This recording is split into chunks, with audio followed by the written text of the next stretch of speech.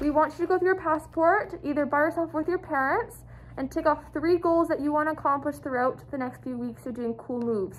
Then you have your challenges. So your first challenge is to drink 1 glass of water every day within a half an hour of waking up. So that's like you get out of bed, go to the kitchen, grab a glass of water, finish it, and then start your day. And then we want you to stretch 3 minutes for the whole week. So that can be 3 minutes at one time, 1 minute over 3 days, or you can use the yoga that we just did and count that for your 3 minutes. And then what you're gonna do is you're gonna go here where it says week 1, or whatever corresponding week it is, and see there's glass of water, there's a person stretching, and then there's fruit and there's a heart. And Jen's gonna go over these 2 next. But what you're gonna do is you're gonna take a pen and you're gonna either cross off, you're gonna put an X, or you're gonna put a heart, whatever you want, over that little emoji so you know you finished it that week. And then Jen's gonna run through the other 2 and what happens when you finish them all, what kind of prizes you get. Perfect. And so for the 3rd one on our passport, we've got a little bit more to do with our nutrition.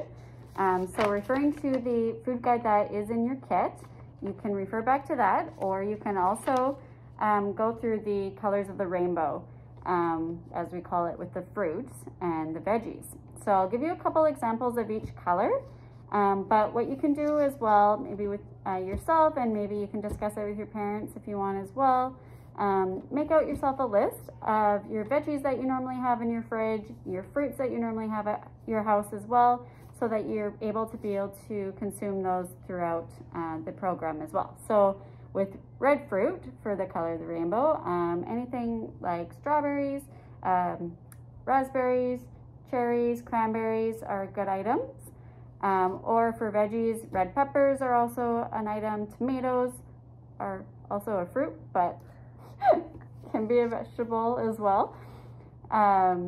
Orange is the next color of the rainbow, so it can be anywhere from peaches, oranges, cantaloupes, and again with your vegetables, it can be carrots and orange peppers, for example. And then you go down to the green color of your fruits, anything like green apples, kiwis, melons, and with a whole bunch of different greens for your vegetables, can anywhere be from spinach, lettuce, and then veggies, cucumbers, celery, green peppers. There's a whole variety of greens, so you won't have any shortage of those. Yellow fruit can be bananas and pineapples, and for yellow veggies, you can include potatoes if you want, and also yellow peppers. And then you've got your indigo fruit, which is blueberries, blackberries, grapes, plums, any of those. A vegetable for that color could also be an eggplant if you have those in your family's household as well. And just a note, blueberries are a very good choice to have on a daily basis. Perfect, so that is the colors of the rainbow.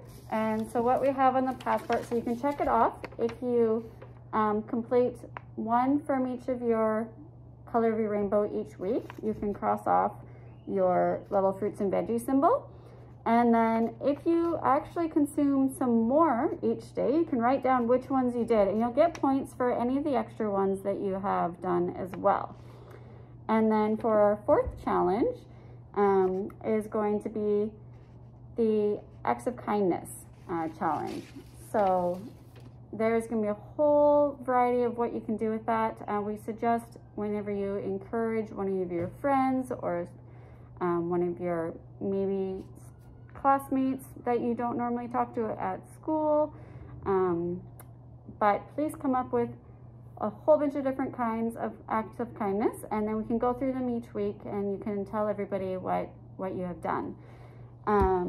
So when you've completed your challenge, we'll go through all of the points, and there will be a prize at the end for whoever has done kind of the most points throughout the passport, and then also who has shown a lot of participation, a lot of encouragement to other people that's in the program.